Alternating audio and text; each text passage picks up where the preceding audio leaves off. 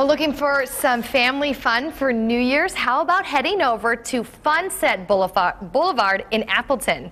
That is where we're live this morning. Corey Lehman is joining us now with more. Good morning. Good morning. Corey, for people who don't know about Funset Boulevard, tell me what you're all about. Basically, it's just a huge family entertainment center. We have over 100 video and arcade games. As you can see behind me here, you got the mini bowling, which is one of our newer attractions. Train, carousel, bumper cars, all kinds of different things for families to do and enjoy.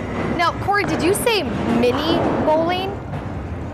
Mini bowling. So what's the difference? Is it the ball just smaller and the pins? Yeah, the balls are smaller, the lanes are shorter, but it's still essentially the same thing.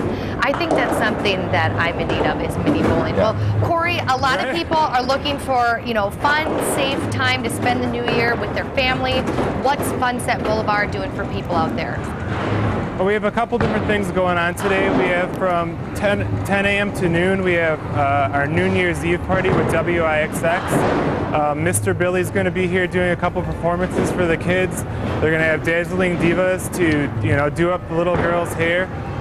Also, all day we're running a special for $32 that includes a large pizza, pitcher of soda, and 4 deluxe wristbands. So it's just a safe and fun way for families to come out and just have a great time. I believe I saw laser tag in there too.